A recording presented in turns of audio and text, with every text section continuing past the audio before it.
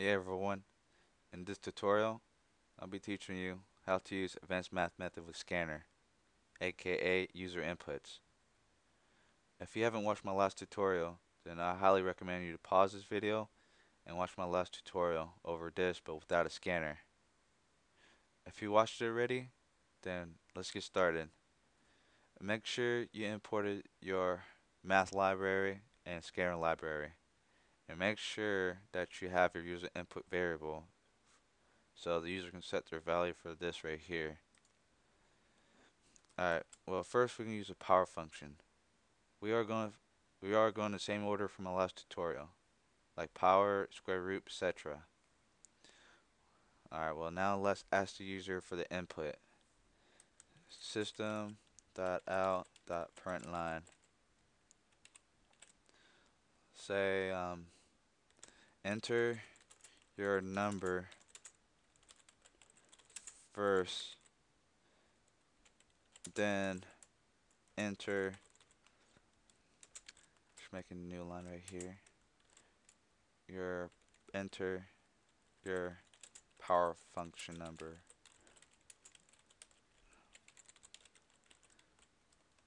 Okay, now let's make a variable for that. Let's make byte A and B. This will be this is a variable where I entered a number in a power function. For example, I'll use 5 square. I'll just type in 5 and 2. Well now let's get the user inputs. A equals KB dot next byte. Same goes for B. B equals KB dot next byte. Okay, now for the fun part. And I'll be explaining why we use A again after I write this or type the syntax. Make sure you have your byte right here in the parentheses. Like I said in my last tutorial, this, the math functions are meant for double, but we don't want to use double. The only way to rectify that problem is by using the parentheses and your data type in here if you use other than a double. Alright, well, now to capitalize the N for math.power, and then now type in A and B. Alright, why I have A here, like, you know that the program reads from top to bottom. So, it'll get their old value from the user input, and same goes for B. You get the user input from the value. Like, once you get your answer, for example, I'll use 5 square, it'll calculate that, and they will overwrite the old value for A and make a new value, and that should be 25. Well, now let's show the output to the user so they can see their answer.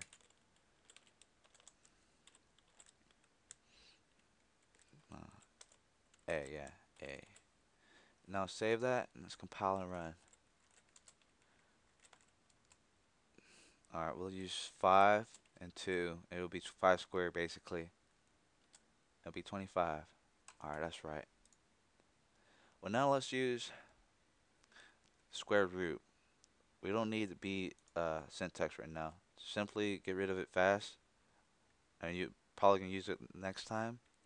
Let's comment that.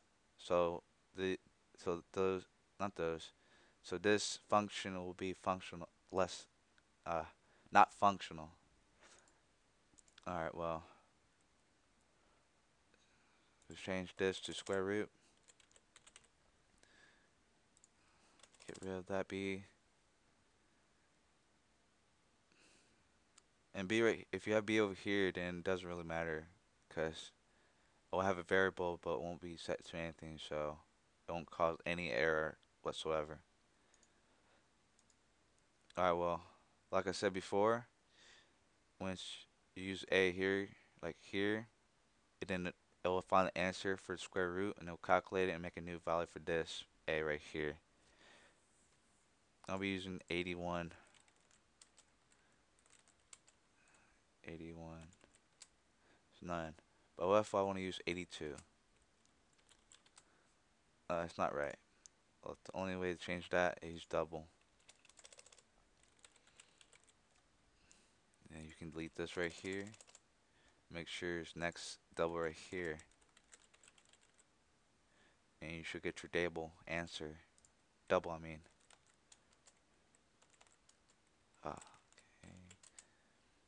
Use 82. And that is right there. Alright, we're done with square root. Now let's do maximum. Let's do byte again.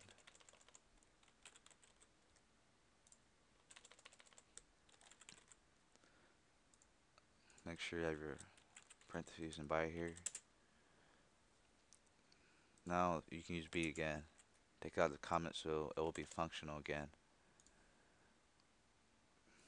So max will determine which the user input is the highest. Save that and compile and run. Let's do 81, 99. 99 is the answer. That's the max. Do the same thing for minimum. Same simple step, but we'll find the minimum, the lowest number or the lowest value for the answer or the variable. 99, 1. 1 is the answer. That's the minimum. Alright, we're done with minimum. Let's do ceil. Alright, well, ceil, you just need one variable again. And make sure this is double. Let's delete this A right here. Nah. Naturally, keep the A here. Make it double. Because this right here is basically rounded to a number. So if you have like a data type variable that's not double, then it'll cause an error, which we really don't want. And we'll get the answer for byte format, so we won't see like number point .0 or etc. So basically, overall, what I said, you just input a double variable value, and you'll get the byte answer. And let's change that to be right here. And same goes for here. So we can see the B. And you save. Java C, Java. Let's do 3.001. Oops. Oh wait.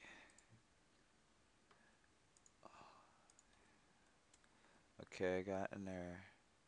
Oh yeah, this right here. Don't forget to do that. Double, because that's the double data type. Let's do 3.011 again. Okay. Oh yeah, make sure this is not functionable again.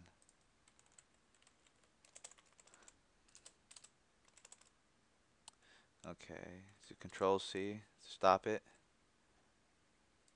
and run again, or compile and run. Let's do 3.001 again, and it's 4, and that's right. Now let's do floor, same thing, but different. Save that. COS to clear screen. Java. Let's do 4.99.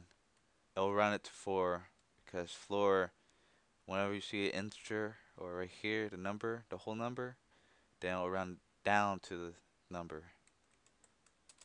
Yeah, it's 4. And that is right. Next one, we can't really use random because you really can't like input a value, but you kind of can, but not quite like power and square root, etc. So I'll be skipping that, and maybe my future tutorials we might go over that. What's useful for that? Oh, next one, let's use absolute value. Yeah, that's what it is. Make this functionable again, and use A or It doesn't matter really. You could use B. You just do minus B right here. Because everything you import and you get negative, it will always be positive since this is absolute value.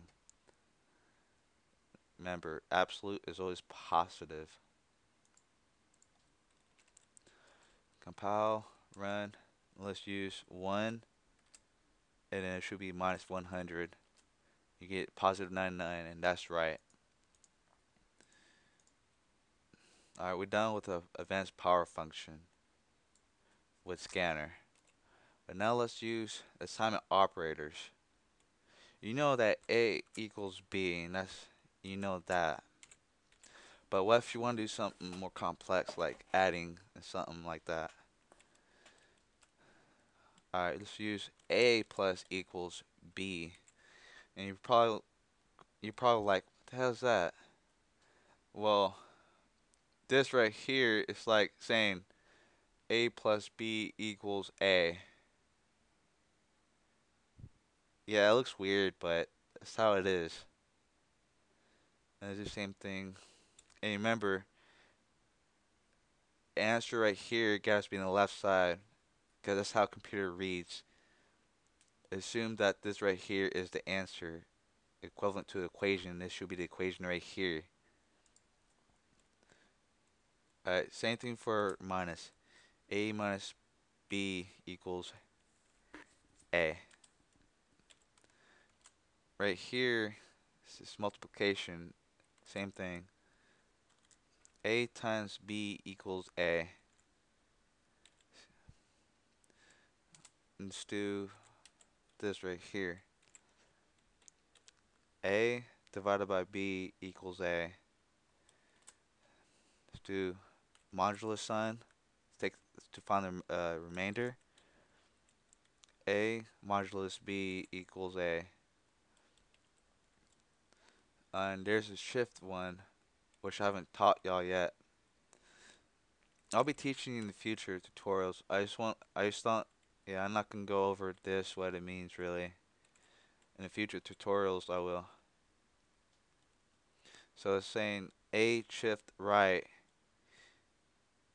B equals A. Same goes for here. Shift left equals B, or not B, equals A.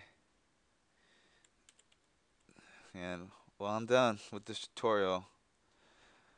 Thanks for watching, and stay tuned for my next tutorial, and make sure you subscribe me. Thank you.